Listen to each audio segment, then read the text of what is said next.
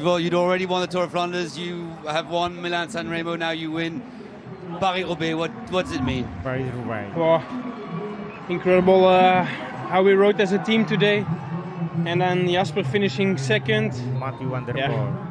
It's not possible to do better than this. You talk about the team effort, but what about you? I mean, it's another monument for you. Yeah, I think I had one of the best days on the bike.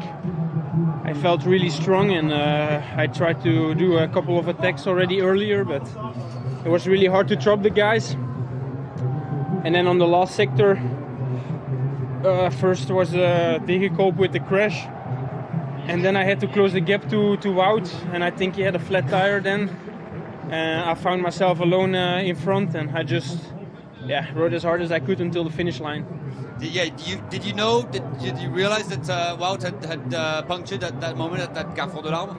Yeah, first not, but when I passed him, his pace was low, and I knew he had a problem, but I didn't know it was a flat tire. But for sure it's unfortunate, because I think otherwise maybe we go with the two of us to the finish line, but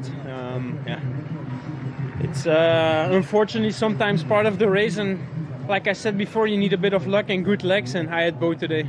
You were able to celebrate alone for Milan-San Remo. You were able to celebrate again and have time to realize what was it like going around that velodrome. Well, it's incredible.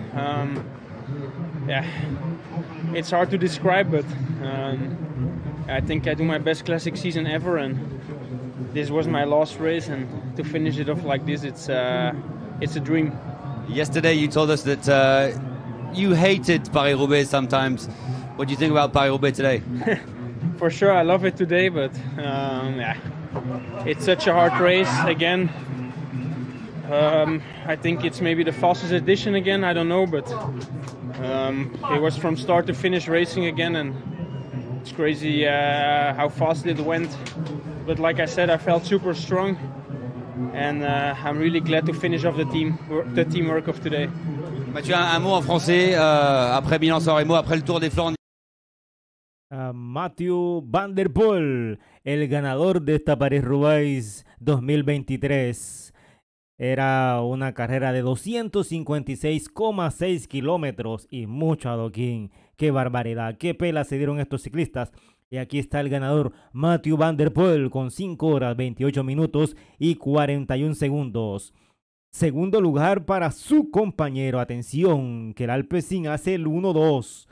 Jasper Philipsen a 46 segundos. Tercer lugar para Wout van Aert, que ya iba cuando atacó Van Der Poel. Wout van Aert le resistió el ataque, pero lamentablemente Van Aert tuvo un pinchazo. Y cuando le quisieron cambiar la llanta, ya Mathieu ya había alcanzado una ventaja y no lo pudo alcanzar. Van Aert no lo pudo alcanzar por ese pinchazo. O no hubiésemos tenido un remate, un final al sprint espectacular de estos dos ciclistas. Pero bueno, ahí está.